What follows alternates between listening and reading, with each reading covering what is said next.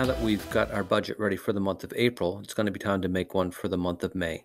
So what we're going to need to do now is make a copy of that file because we're going to be deleting and changing a bunch of things and I don't want to lose them. So we're going to go to File, make a copy of that original file, and just name it something so that you know what file it is, preferably something for the month of May. And then once we get into that file, we need to change all indications that it was for the month of April. So we'll go through and we'll get rid of all the date names, change them from April to May on our expenses, on our income,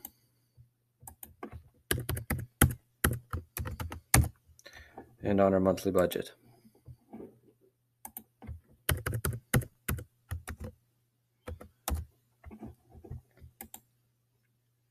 Once we get those changes done, then what we need to do is we need to go and get rid of any of the expenses that we're not going to have in the month of May. So some of our one-time expenses are one-time expenses, so they shouldn't show up on our May budget.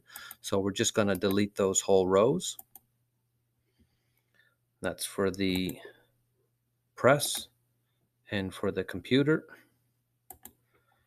and for the printer, since we shouldn't have to buy one of those in May, hopefully.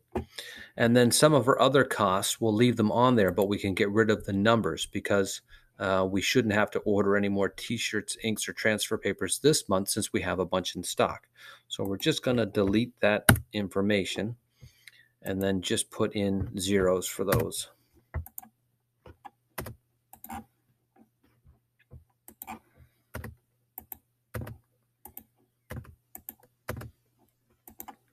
And then we lost our equation when we deleted that, so we'll just copy that back up so that we're still getting that included in our balance.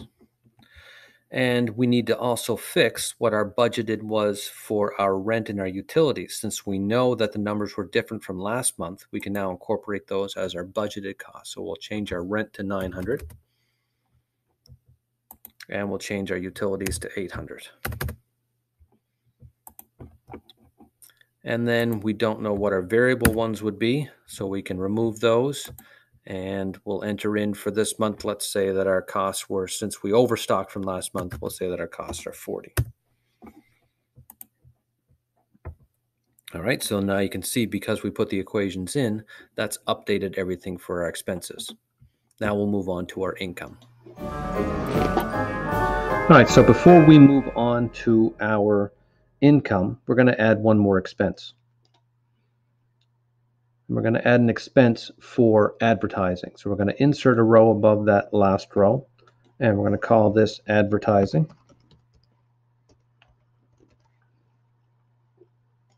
And that's going to be a fixed cost.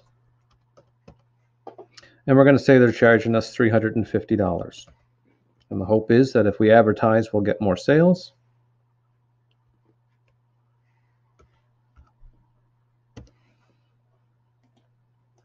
And we're just going to copy this equation up, fill that space in. And so now it's updated our budget. So now we can move on to our income. And our income for May is not going to include those initial investments. So we're going to have to get rid of those. So we're going to select those two rows and we're going to delete them. And that gives us our new budget. Although we are hoping to sell more than 340 shirts this month, we're still going to budget the $15,000 because we're still hoping to sell 1,000 shirts. Maybe our advertising will work. But when we actually get to the end of May, we're going to find that we only sold 850. So we need to calculate how much that would be. So we're going to go over to our profit calculator. And we're going to calculate that. Now, the first thing you're going to notice when we get to our profit calculator is that our costs are all gone. And that's because they were linked to our expense file, and they were linked to those costs of the shirt per 10,000 and all those things we did in that last assignment. So we're going to have to fix those. So our cost of shirts was $2.01. Our cost of ink was 10 cents. And our cost of transfers was $1.01, and we want all of those to be in currency. All right, so that's fixed up now. So now we're going to calculate how much money we would have made if we sold 850 shirts using our profit calculator. So we're going to type in 850, And then that gives us our total income, which is $12,750. And we're going to copy that.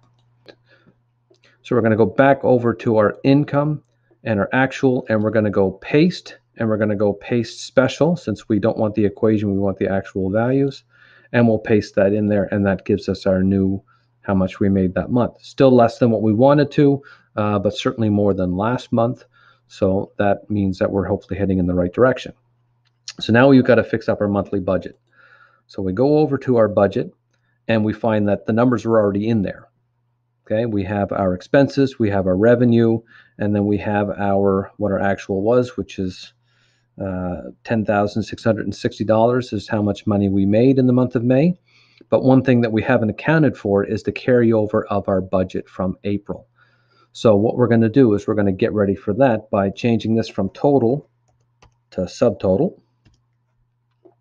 And then we're going to have to add in our balance from last month.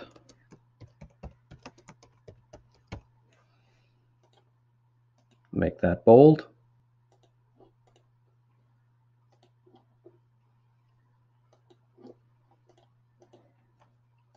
And we'll merge those cells together. And then we're going to put in our total. And we'll make that bold as well. Okay, so now we're going to have to go get our balance from last month, and we're going to then calculate our total. Okay, so we're going to bring in our balance from last month. And I got that from the April budget. Okay, and that balance was negative $16,163. And so our new total is going to equal our subtotal plus our balance. Since it's a negative number, we're actually adding the negative number, and that gives us our new balance. And then of course we want to change that to accounting. And so now we have our new total. So we went from 16,000 in the hole to about 5,500 in the hole. And one last thing we're going to add to our file before we finish for today is we're going to try and keep track of our inventory, so we know when we're getting low on stock and when we're going to have to order more.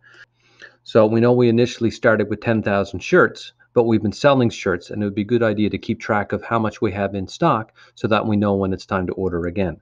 So we're going to add something called an inventory calculator, and we're going to start with our initial inventory.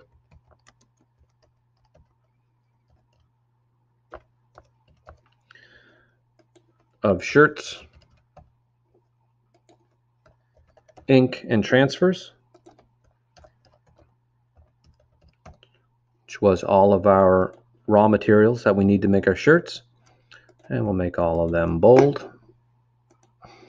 And of course, our initial inventory was 10,000 shirts, enough ink to make 10,000 shirts. So we'll just use that number, and 10,000 transfers. And then we're going to make one for current inventory.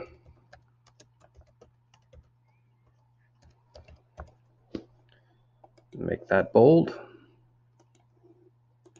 And we're just going to use the same title, so I'm just going to copy them. And I'm going to paste them. And now we need to create an equation that's going to calculate how many shirts we have left based on how many we sold. So we're going to, over on the right-hand side here, create a new category called shirt sales.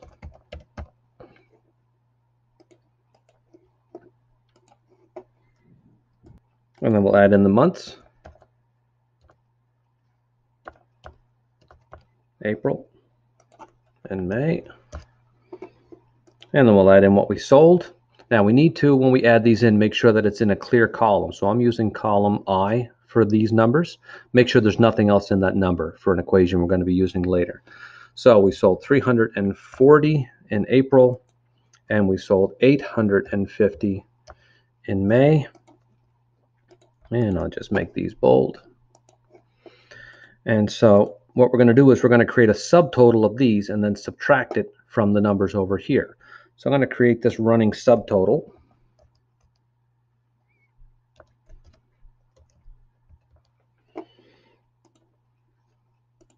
And I'll make that bold. And what it's going to do is it's going to equal sum of everything in the I column. So every month that I add in there, it's automatically going to add it to that sum. So I just click on the column at the top, the whole thing, press enter, and that gives me a running subtotal. So now all I have to do is subtract this from these numbers to get our current inventory.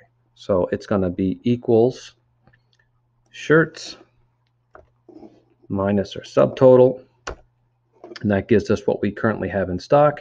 And we use the same equation for these. So if I want to, I can copy this across, but it's not going to be correct because it's going to assume that we're moving all the information across horizontally. So we just go up and fix this, and that would be, this would still be K rather than L. And then do the same thing for here. It changed that to M, but it should have been for K. Not sure if that's any quicker than actually just doing the equation again or not, but now we have the correct equation. So then if we sold, let's say, another 1,000 shirts in June, it automatically adds it to our subtotal and automatically deducts it from our current inventory so we know where we're at with stock. All right, that's everything for today, and we'll see you again next time.